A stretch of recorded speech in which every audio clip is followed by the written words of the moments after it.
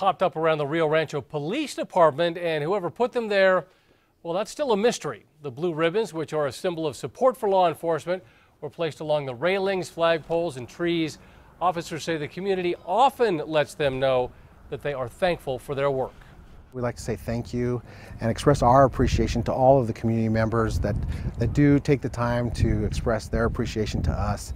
It makes a difference. It brings satisfaction to what we're trying to do on a daily basis.